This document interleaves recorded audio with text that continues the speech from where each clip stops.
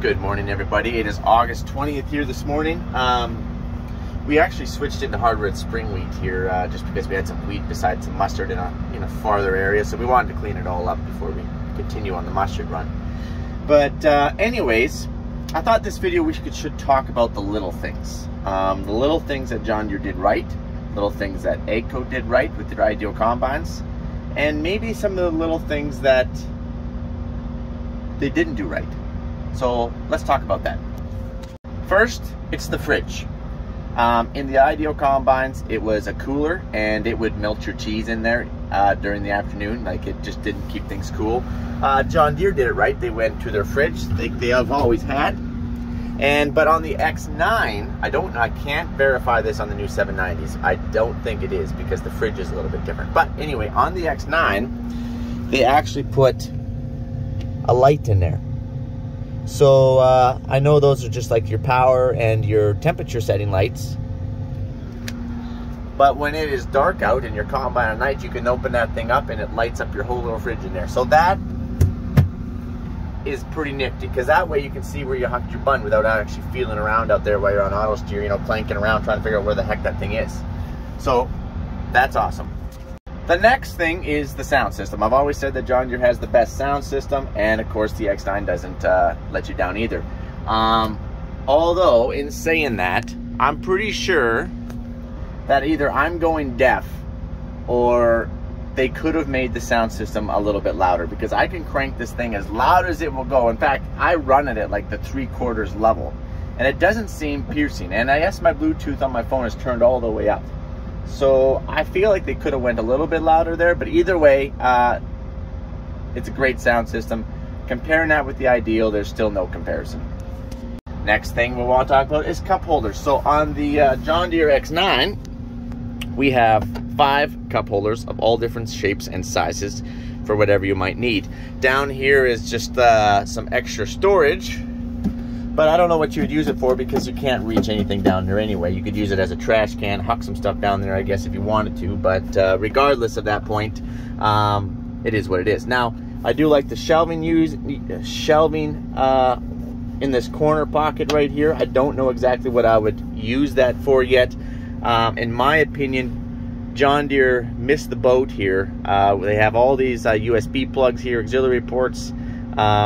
They're missing 2 things. One is they need to have a wireless charger so you can throw your cell phone.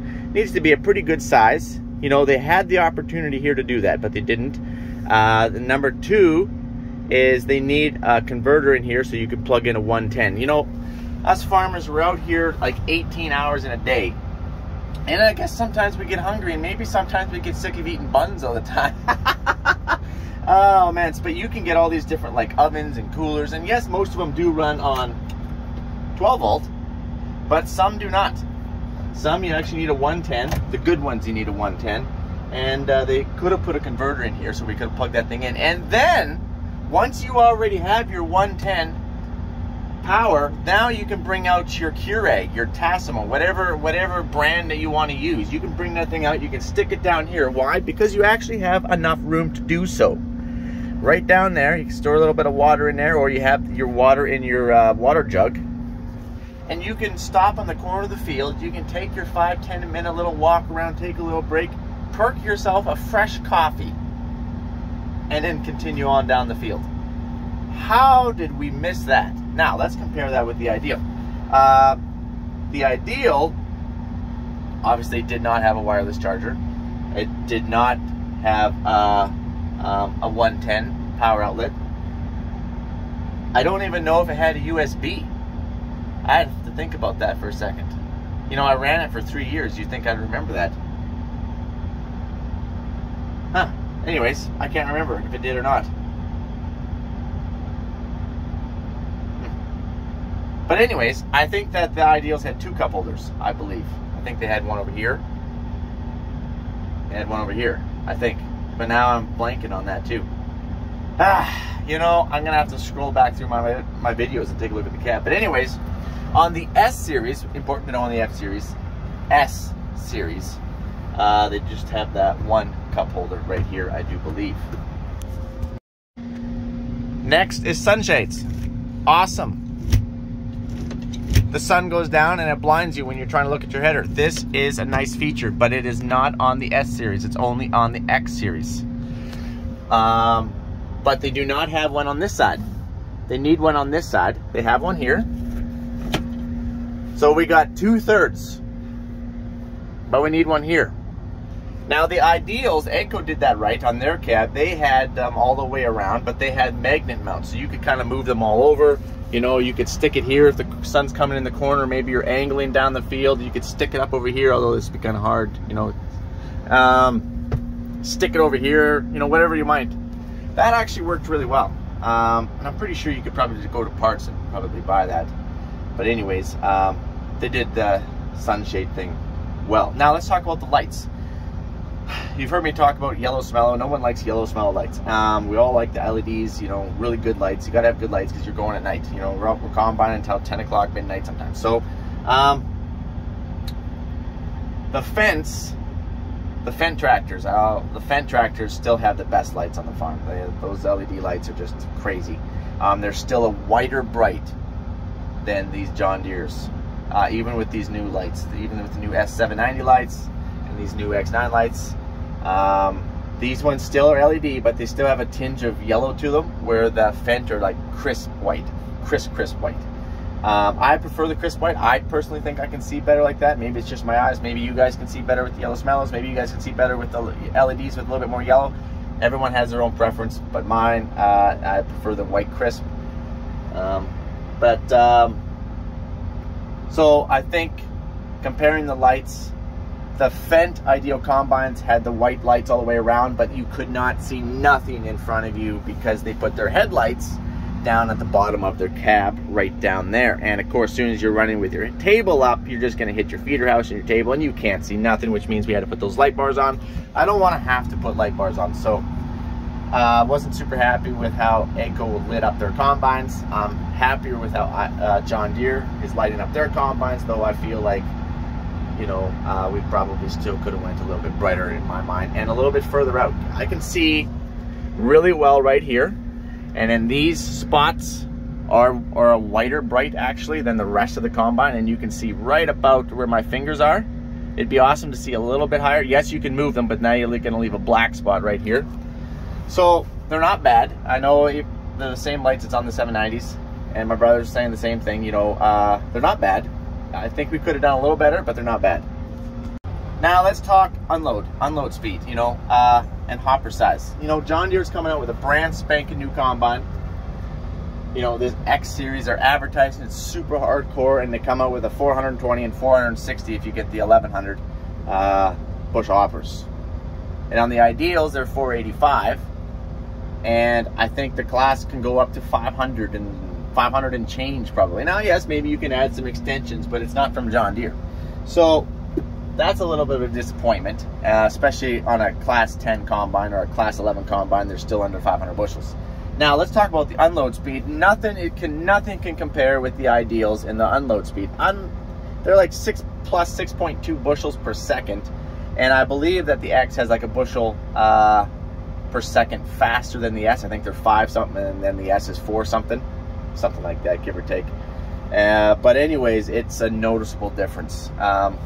Another nice feature that the Ideal combines had was that I could, on my screen, while I'm unloading, it's like a grain cart. I have 4 settings. 4 is full ramming speed, and you could knock it all the way down to 1, and maybe you just want to go real slow and top off a cart. And then you can shut it off and you're good to go, right? And then it just closes down like a grain cart. That was awesome. I like to have those options. This one you do not, but it does clean out the drag. Sorry. It stops the drag and cleans out the auger, so that way you don't have to start a full auger. That is a nice feature. I'll give Deere that. But it does take a little bit longer. So when you're dumping on the go, everything is funky dunky, and all of a sudden you're like, yeah, okay, I'm done. And you shut it off, and then it's gonna go through its clean out mode, so that way you don't leave your hopper. But it does take, I don't know, 5, 7 seconds, maybe 10 seconds, whatever it is. The grain cart guys, they just pull away. Like, the thing is doing its little clean out, the spout's doing its little thing. I'll have to do a video about that. and it's still kind of going slow, and the cartridge is burning off, right? I'm always like, whoa, whoa, whoa, I got a Deere here, it's taking its time, all right? It's still got to do its little clean out thing. Oh man, they don't even care, there's just grain flying everywhere. But anyways, so I'm not sure what to think about that. It does kind of get a little bit of annoying that it's got to go do its little clean out thing. I'm sure there's a way around that. Maybe if I do something that just shuts it off. But also, let's talk about auger length. The Ideals had really long augers, and then when we stuck an extension on there, holy cow, I think we went to 30, I think they came with 33 or 34 foot augers, and I think we put an extension on mine, a 3-foot extension or something like that. But anyways, the auger is barely long enough on this X. I would like to figure out how I could put an extension on. I gotta get pretty dang close to that cart with this 50-foot head. I like to be able to have a dance party. You know, I want to have a dance party between my header and that track on that cart, because I don't want a glitch to happen, and glitches do happen. What is a glitch, Mike? A glitch is when you're going down the field, combining away, you know, you're dumping at 6 miles an hour or whatever you're doing, and all of a sudden the grain cart, whether it be a John Deere 2-track, which has happened, or the Fendt 930, which has also happened, or maybe it's a combine, which has also happened. I'm just going down the field, boom, I'll lose my GPS. And I hope that you notice that you lose your GPS, or you're going to start moving into that cart. And if you don't have a dance party worth of room in there, it's going to get bad news bears very quickly. Now, on the grain cart tractors, they've actually pulled, the GPS has actually pulled them right into the combine, and quickly they grabbed it and yanked it back out, or they would have just ran over the edge of my header. So glitches do happen on all makes, AGCO, John Deere, Case, doesn't matter what it is, GPS glitches do happen. And if you don't have a dance party in there, you're not going to be having a dance party afterwards. Let's just say that. Anyways, so those are some of the details and some of the little things that we've really noticed, and some of the things that we think that we've missed so far. Also, let's talk about the seat. The massage seat. It's a nice feature. You can go like that. You got your heated and cooled seats. You got your different ramming speeds of that. That's pretty awesome. Also, that you can swivel it. It's kind of nice. And then when you swivel it this way, your armrest stays, and your seat goes. Your armrest stays, your seat goes. So that's kind of nice. And you don't hit anything. No matter where your seat setting is, you don't smuck your coffee mug or anything like that. So that's nice. That's a very nice feature. We both like that. Though the S series did not have this same seat. Now, as far as the outside, they put an airport. They put more airports on the X9. I think they kind of maybe cheaped out a little bit with their hose, but whatever. So at least you can go around in different areas of your combine and blow it off. They did. I do not believe that they put an airport on the 790. I could be wrong, but when I talked to my brothers about it, they said they could not find it. They do have a couple other ports, but they're not up on the front. And I think that if you're going to have a port on the combine, the second most, like, you should definitely have one back on the engine compartment, but the second most important place is on the feeder house. Everybody wants to blow their feeder house off, their header off at night. At least we like to do that. So I definitely, you know, wouldn't be too hard to plumb it in, but you know, you're spending near $1 million on a combine. You think that they could just give you an airport on the front. Obviously the X9, as I've said before, has soft closed door. That is a cool feature, but they completely blew the boat on the ladder. The ladder is a very, nobody likes the ladder on this combine. And they do not have the rubber. Here, let's just go take a look. So if you come down here, there's no rubber in place, right? And it's pretty low to the ground. So there's no rubber, like on the S series, it's all rubber, like 2 steps or something, so that if you go through a washout or something, you know, it kind of gives, or maybe you get stuck, you won't rip your ladder off. Now, on the Ideal combines, they did this right. You could swivel your ladder around for your move from your in cab. Awesome. And it also still had the rubber. And it had little LED lights going up all the way down the steps, so you could see your steps while you're climbing down the combine at night. And yes, it still had the lights that would all stay on like the John Deere's do. I do kind of miss the little LED lights, so it's a nice little feature. But this ladder, like, I don't know where they dug this out of. But it's a very shaky. They went and got this from Canadian. I always thought that Class and Fendt, they went to Canadian Tire and bought an aluminum ladder that they could move around their combine. Like, the thing is like a $5 ladder, right? We're not really upgrading a whole lot here with the X9. And now to make it worse, since they don't have the rubber under there, the S-Series don't do that. You get bucked off your ladder when you want to go up. Anyways, because there's no rubber, you need to move it up. It even tells you need to move it up. So you hold down on this button with your foot, you grab right here, put your other foot right here and yank it up, quickly grab here, lock it into place. Who is gonna do that every time? And even if you are gonna do that every time, how the heck is that not an electric button in the cab? You know, they'll give you a soft closed door, but a button to bring your ladder up, oh no, that's too much. And then you just, and it's kind of got some shocks, so you just kind of lock that thing back down there like that. It needs to be like a sprayer. So when you hit the park brake, your ladder comes up. You hit the park brake again when you want to stop, your ladder goes down. That's not that difficult. But maybe it is for John Deere, who knows? I really do like our C&H spout that we have on the back of the combine. So that way you can move it, you know, when you're topping off a grain cart. That is a nice feature, I do like that. I guess while we're talking and looking at the outside, I really like on the X series that I can change my rotors, and I have 3 speeds on my rotors right here. 1, 2, 3. And then on this one is your feed accelerator. You got 2 speeds on your feed accelerator. All can be done right here. That is a very nice feature. On the S series, you had to go and shift a gear back there.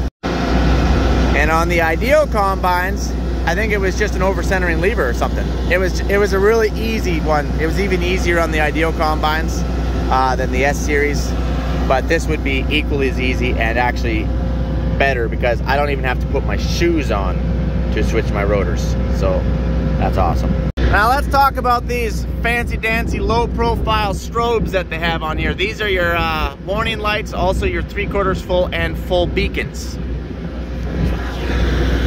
They're junk. You can't see these things during the day. You actually have to look at the combine, wait for it. You're like, yeah, he's 3/4. He's 3/4, like I said, where the other combines, like their S series, the older ones, I should say, because even the brand new S series won't come with these now, okay? You need the beacons. We prefer the beacons. Yes, they look a little, you know, like you got whatever coming out of your cab, but you can clearly see those things rotating from the other side of the field in the afternoon. And you don't have to take this from me. You can talk to Frankels, you can talk to Jake, who are on the carts, and they hate these because they can't hardly see them. Night, they're not bad. Night, they're not bad. You know, a nice strobe. But during the day, even the pilot who leads me, they're like, maybe Mike, you should go, we should put the new combines behind, put the older combines up front, so that way people can clearly see the strobes going on the combines. I'm like, well, that's kind of embarrassing, but thank you. I just bought a new combine and I don't even get to be up at the front because you can't see my strobes. Oh, man. Oh, yeah. One nice feature on this X and the S series is always been these steer tires. Go down our little ladder here. These are 750s. We had 750s also on the Ideal combines, but we can actually turn on just about one headland pass with a 50-foot header, where on the Ideal combines we had to make, I'm not making this up, 3 headland passes in order to turn those puppies. And we complained a lot about that. The tracked unit needed 4 headland passes to get that thing turned around, or you're gonna have to do 3-point turns to get that thing turned around. So those are some of the features, and I would say some of the key takeaways is that ladder. It's a hideous thing, and how it's not on the park brake when you have an electric. They put everything else on there, but they totally shot the boat on that one. The other one is, I do not know how we don't have wireless cell phone chargers in this day of age. I can get that in my, a Kia, whatever kind of vehicle you want to get. Everyone has wireless cell phone charger now.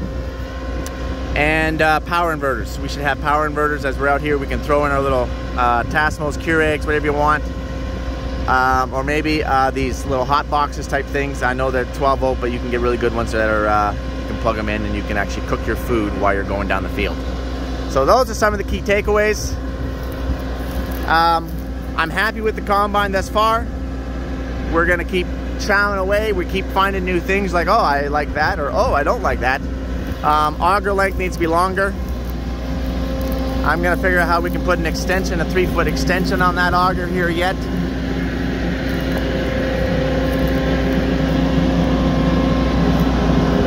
But yeah.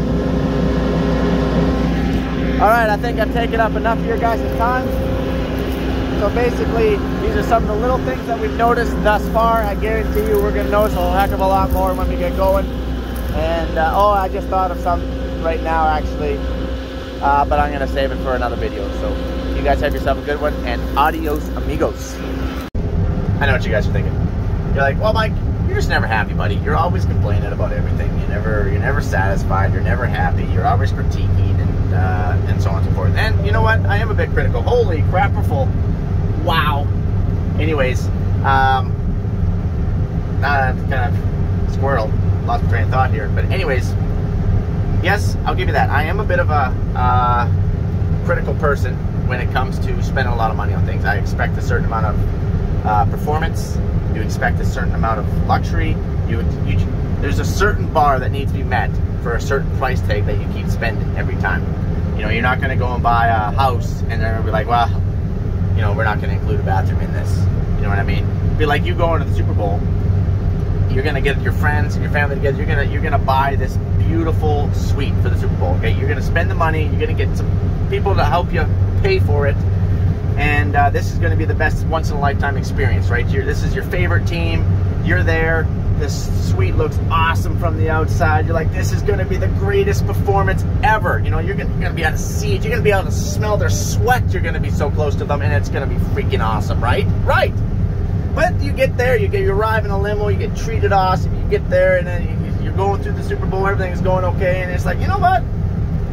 You're just gonna have bar stools to sit on in there, you know? It's like, yeah, I got bar stools, and yeah, there is no bathroom in your suite, and you're like, man, really, kind of, you know, and they didn't give you a free bag of chips in there. You gotta pay extra for all that, and you're like, man, I just spent this much money. You think they could at least throw in a free bag of chips?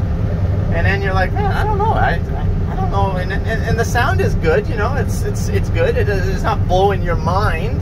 And then, you know, you can see okay. You really thought you could really basically smell their sweat. That's how awesome this suite was going to be. And I don't know, they're kind of far away. You can't really see them that good. You know, it's a little disappointing. And you know, if you spent a whack of money for one of the best suites for the Super Bowl, you would probably complain a little bit about that. You're like, you know what, for the money I spent, I don't really think that we got our money's worth out of it, you know? If you're gonna go and spend $50 for the nosebleed way up in the corner, and yes, you're looking through the support beams of the stadium, and yes, you definitely cannot see them very good, and you definitely can't hear them very good. All you hear is the roar of the crowd, and you're like, yes, because we must have scored, or they scored, or I don't know what happened, because I can't tell. I can't see it, right? But you know what? You're not going to complain about that because you're at the Super Bowl. You paid $50 for your tickets, and you know what you bought. You're like, I expected to look through the support beams of the stadium, and I expected to have poor visibility that being that high. You know what I mean? So that's the reason why. So now that I've concluded that, I'm going to continue to cut my 6-bushel crop, and you guys have yourself an awesome one, and thanks for following me around, you guys. Stay tuned for a heck of a lot more videos. Adios.